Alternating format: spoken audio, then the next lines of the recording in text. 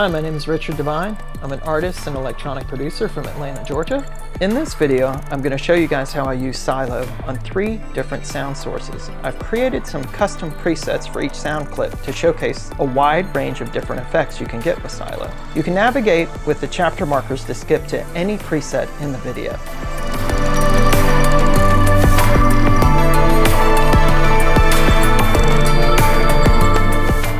Okay, so for this segment, I'm using SILO in a whole new session here, using 3 different sound sources, 3 isolated sound sources. The first one is just an 808 drum kit loop that I made. The second one is just a simple Rhodes chord progression. And then the third sound is just a field recorded sound effect of a bunch of change dropping onto the cement. But I wanted to give you guys 3 examples of how SILO can be used to radically change these 3 different sources. So what I've done is I've prepared a couple of different presets that are going to process each one of these sources to give you an idea of how much organic versatility you can get out of just this plugin on each one of these sounds. So let's dive into it. So the first sound here is just an 808 loop. I'm going to go ahead and just play that. So here we go.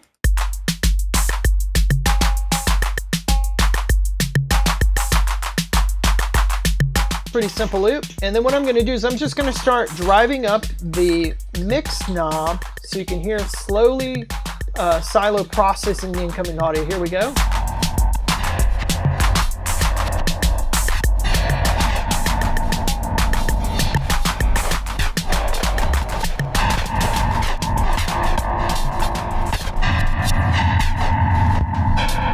See, it completely transforms this 808 loop.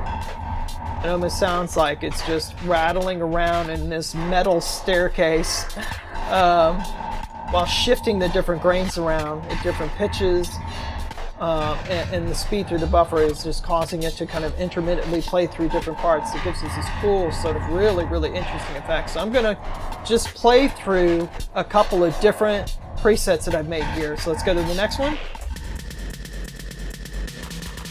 Here I'm using the Euclidean mask to travel through all of the different grains to give you this sort of like stuttering rotating effect. This one here is another one. Sort of a fast, skipping, sort of glitching style of granular processing, using the shimmer and granular mode here in the spatializer, so you're getting sort of like this scattering, rotating effect. Fourth one here is using the rate set to tempo, and I also have the size set to time, so you're hitting these intervals that are, the rate is hitting at sort of this slower in-time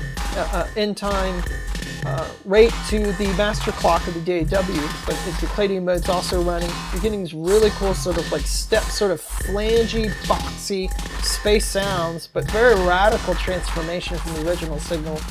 Here, this is kind of like a grain scattering preset, where here I have the playheads and the buffer, the track head moving kind of slowly, drifting, and the grain size is set really big, so it's getting this like scattering, spreading effect happening. I've got the spread at around 46%, so it's really interesting what you're hearing. And this one here is just another interesting, it's more of a simple sort of granulator where you could just scan through the grains here with the cursor again. Sort of selective graining here. I want to just bring that size down if we want. Get it really tight.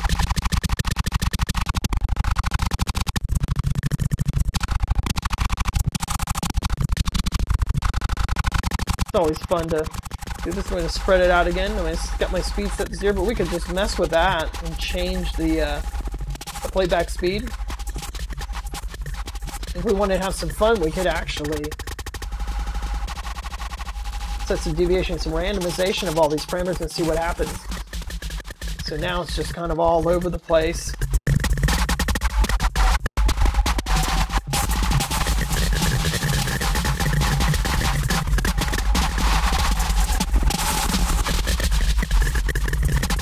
And this one's 7 here. This one's another interesting one.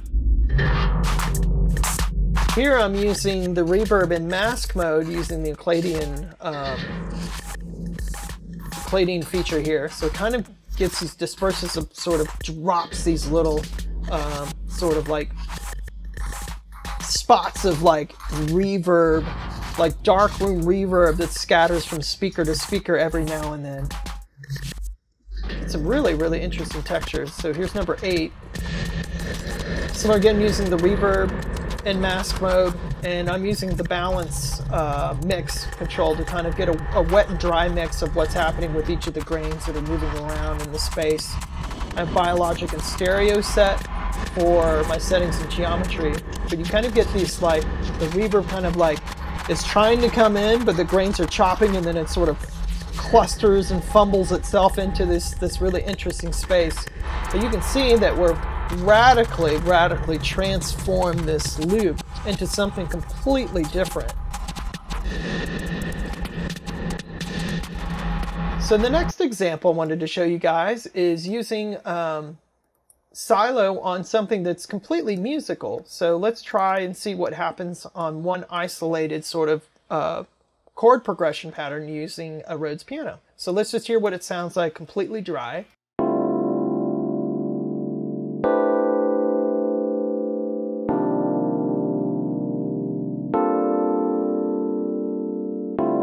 And I'm gonna turn on SILO, and I'm gonna slowly bring up the mix so you can see what's happening. Here we go.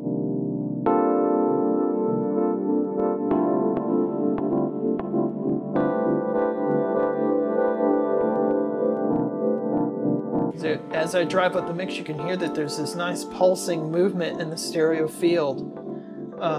And that's happening because in the geometry spatializer section, I have the mode ping pong selected, which allows me to add this movement between the grains, jump left and right in the stereo field, giving this really nice sort of almost tremolo effect.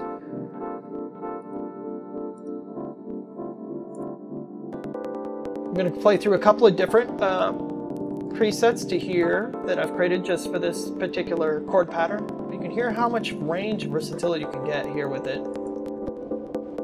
There's another one called kind of more of like a CD skip in space is what I kind of call it. Notice that the buffer is just buffering on that first note. It's not allowing you to hear the other notes. You can do really cool things and almost create like new melodies from existing melodies based on where the buffer position is playing at.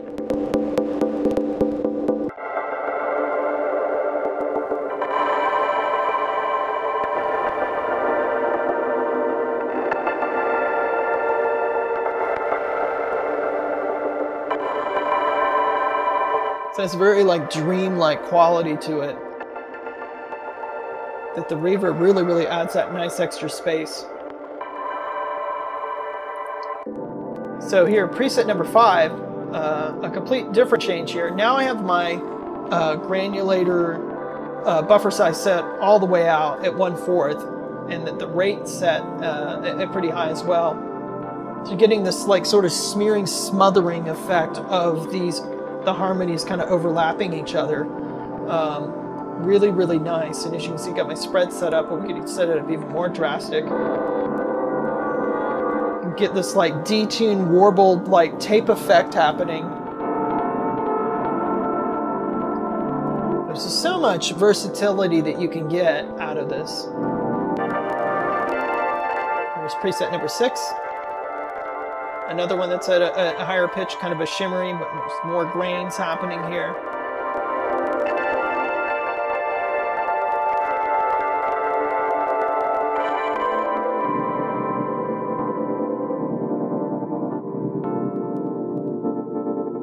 And the last example I was going to show you guys is a recording of just some change I did on a field recorder that I have, my Sony PCM D100, and basically it's just a couple of quarters, dimes, and nickels just dropping onto the pavement. So it's just a super dry recording of that, and that's what I'm going to play you just the clean example of what that is right here. And then we'll do the same thing. I will set the mix completely dry and then mix in the process signal so we can hear what it sounds like. So right now, this is what it sounds like.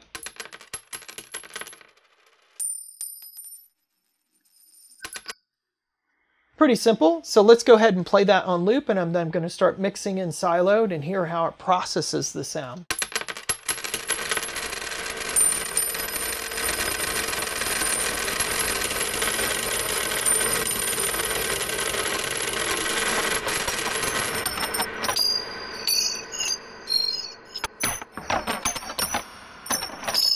Here I've set the pitch down a bit, and the speed is also moving at a moderate rate in ratio mode, and I've got the size set at about 155, and the rate's a little bit slower, but you're getting sort of these chunks and pieces because I'm running the spatializer in granular mode.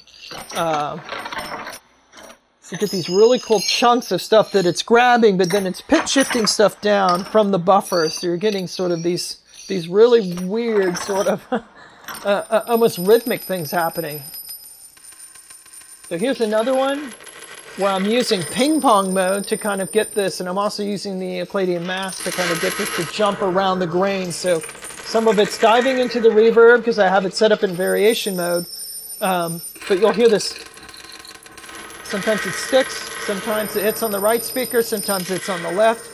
Get this really, really organic sort of like rhythmic things happening out of material that wasn't really rhythmic to begin with. And then the third one here, this one's kind of fun.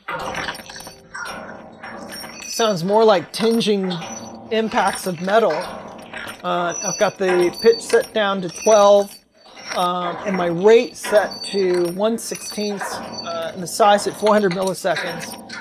And the Euclidean mask is moving pretty quickly through the grains in this one.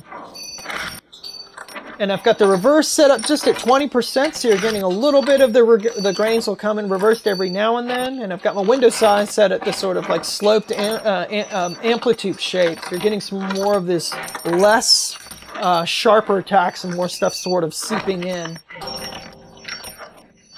The fourth one here is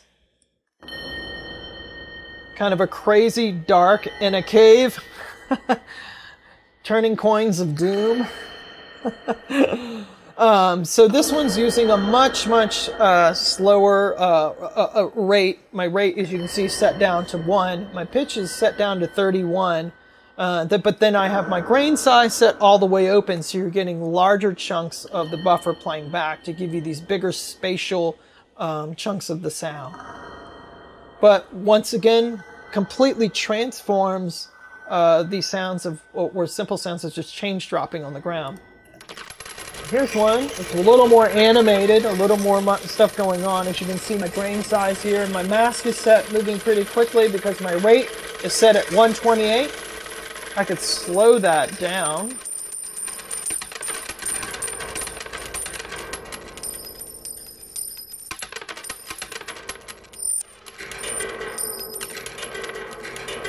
There's a lot of fun that you can have, just even with the most simplest sounds. Here's another one. Preset 6. Here I've got the buffer size at about 435 milliseconds. Speed set to about 1 o'clock. About 7 locations of the different grains moving around.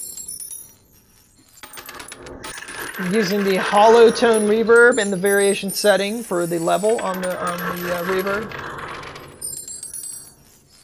Just got 2 more here. And number 7, this one's kind of like sounds like it's in it's sort of like a rattling metallic tank, which I thought was interesting. So I've got set rev tone for the reverb and the chance mode set to reverb, so you're getting these sporadic sort of. It almost sounds like, yeah, like you're in a metallic hallway. Once again, completely transforming the sound altogether from what it originally was. The last one here is just sort of another fun one.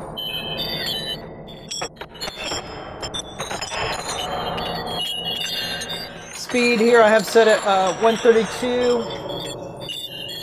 Grain size about 11 o'clock. And I have all the parameters for all 4 controls in the granulator set to pretty high random values. So You're going to get a lot of random variation to give it a lot of organic pitching, and the size of the grain is also going to be opening and closing, which gives you a lot of really interesting timbres from what it was from this originally.